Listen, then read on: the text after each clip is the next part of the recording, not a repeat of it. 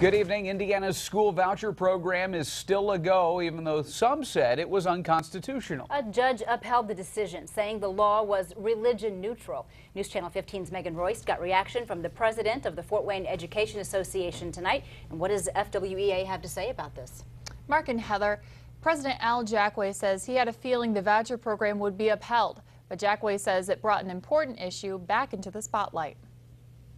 Although teacher associations across Indiana were let down Monday, Fort Wayne Education Association's president Al Jackway says fighting the program in court did accomplish something. I think it was really to educate the public on what the issue is. Jackway says taxpayers' dollars should be kept in public schools, not transferred to private and parochial schools. Our beef is with public taxpayer dollars going to those private schools to fund their programs, whereas it's taking money away from the public sector. Groups across Indiana aren't done pushing to get the school voucher program blocked. They plan to appeal this week's decision. ISTA and the group of churches that are still suing, saying it's not a fair separation of church and state dollars. A Colorado judge blocked its school voucher program just a few days ago. And legislators in other states say they'd like to stay away from the sticky topic. It's happening around the country. There are some states, Pennsylvania won't even have any talk of vouchers at all. Their legislators agreed that we're not even going to go there and address that issue because it does take money away from public schools. Jackway's biggest concern's just that, money leaving public schools. The playing field isn't level. It's not fair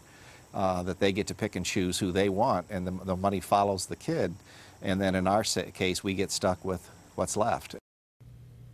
Attorneys for the state argue the program doesn't actually give scholarship vouchers to schools, but to parents who then choose the schools themselves. Supporters of the program also say it expands educational options for working class families. Okay, Megan Royce, thank you.